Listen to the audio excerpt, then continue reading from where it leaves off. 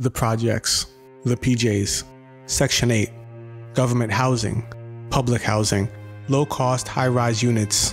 All these terms represent public housing projects, a government-subsidized housing development with relatively low rents most commonly found in America's largest cities.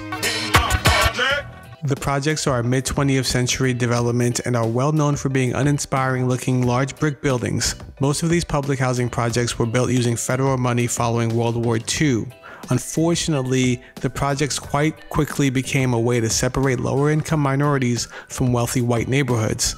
But why has the government spent the last 30 years tearing down buildings of their own creation that were only built a few decades prior? Especially given that we are in the midst of an affordable housing crisis, wouldn't low-cost housing built on giant plots of lands in cities with strong economies be the no-brainer solution to the affordable housing crisis that we're facing today? And if the projects are being knocked down, what's being built in their place?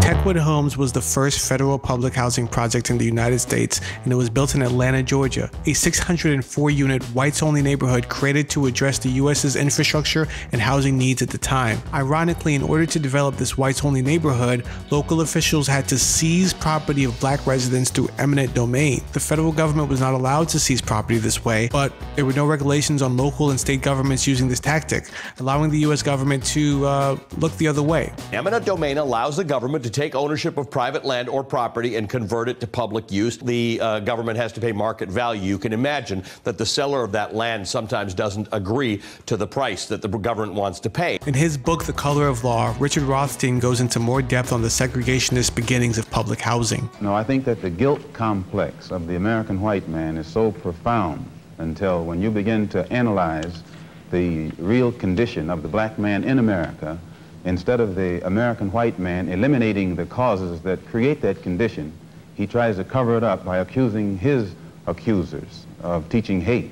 But actually, they're just exposing him for being responsible for what exists. Well, that's something of an argument. The Housing Act of 1949 increased the number of public housing agencies in the U.S., but in 1954, it was ruled that the practice of separate but equal as it applied to education did not apply to housing.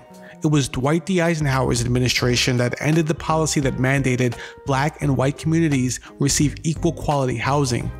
In the late 50s, when the age of dependent children came about, and the only way you could get it if there was no father in the home. And it drove the men away. It drove the men out. I mean, if you don't have a job and you can't support your family, the only way they can get food is for you to be out of the home, then you have to leave. And this administration today, here and now, declares unconditional war on poverty in America.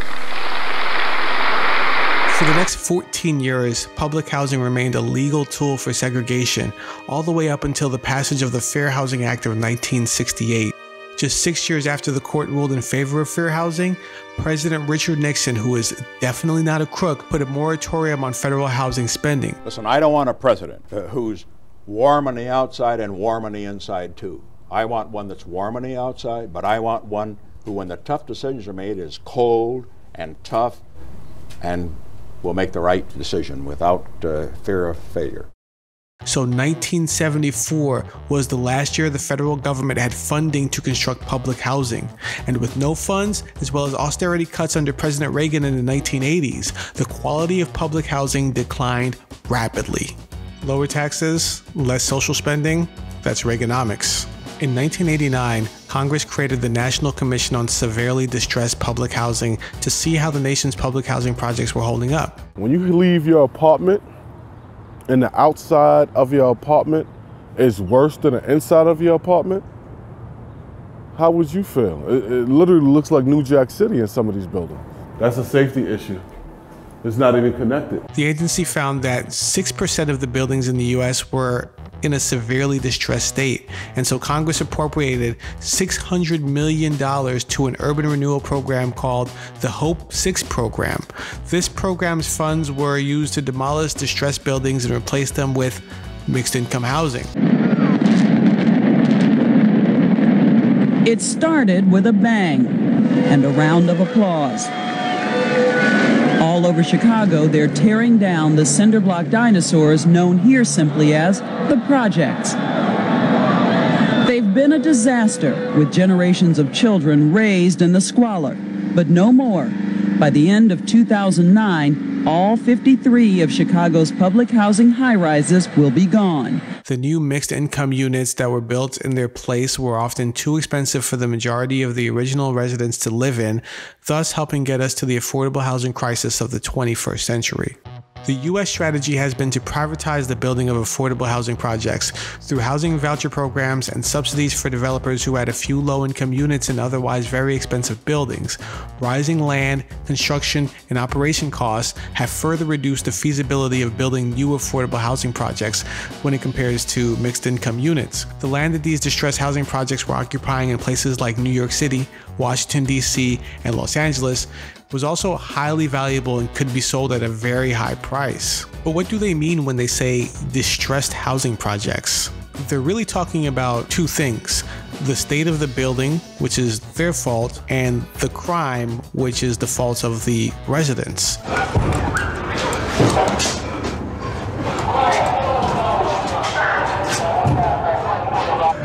I'm coming down the 6th floor, west entrance. Okay, come on down. All right. The projects are renowned for being a hotbed of criminal activity. The enclosed nature of these developments makes it extremely difficult for police to enter and exit without being put at a massive risk. Officer Davis, these people all out on the hoods of the cars and in the parking lot, those are gang leaders? Yes, they are.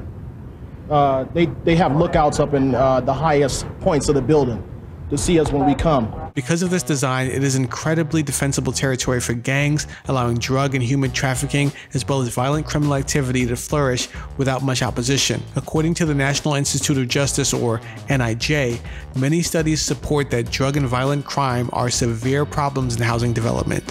From 1986 to 1989, average annual rates of drug offenses in housing developments were 33 per 1,000 residents in Washington, D.C., 53 per 1,000 residents in Phoenix, and 58 per 1,000 residents in Los Angeles. The rates for violent offenses are even higher in those cities, with 41 per 1,000 in Washington, D.C., 54 per 1,000 in Phoenix, and 67 per 1,000 people in Los Angeles. Now, it's important to note that these numbers are averages, so a few high crime activity projects brought up the numbers for an entire city's projects. But people like Ronald Robinson believe the success stories will continue to be scarce here until the management of public housing is cleaned up. For people who don't understand public housing, have never lived in it in their lives, and don't know what the real circumstances are, it's very easy to blame the people themselves.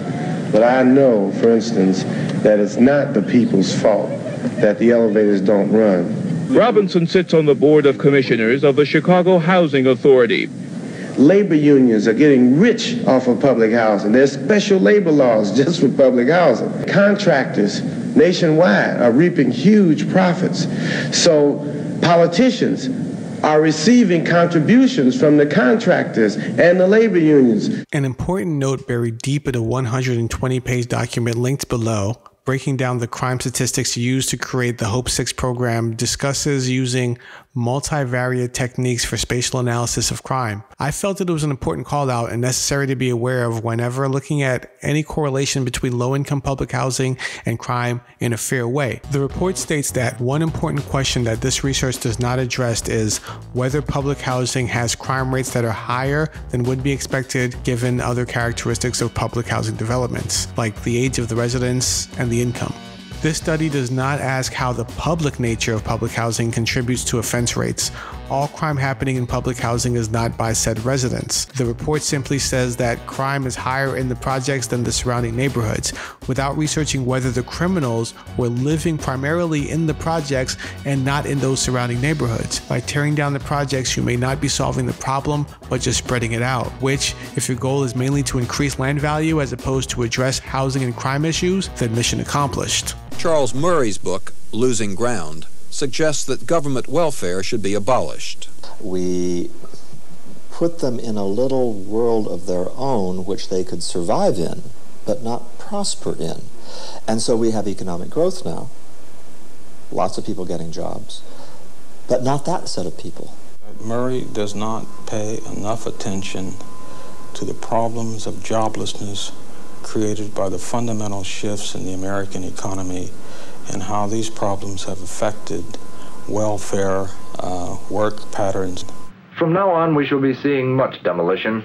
The first step in making our cities better places to work, better places to live. So this all leads to contemporary gentrification. These mixed income developments typically include subsidized housing as well as market rate apartments and condos, encouraging integration between different income levels while also providing increased access to resources such as grocery stores and public parks for residents. There's not a whole lot we can do for the youngster who is now in his mid-20s and has never held a job. And the ultimate solution is to maintain the housing projects until we reach a point in our society where we have jobs and job training that will enable people to become more independent, self-reliant. Public housing neighborhoods were traditionally difficult to gentrify by design. Neighborhoods which boast apartment buildings that offer a mix of high and low income units allows the chance to gentrify a neighborhood while still allowing for some rent control units to exist. The difficult place we find ourselves today is that the segregation that traditional housing projects forced on our society was not ideal. Residents were often forgotten by their governments and hidden away from the rest of society. However,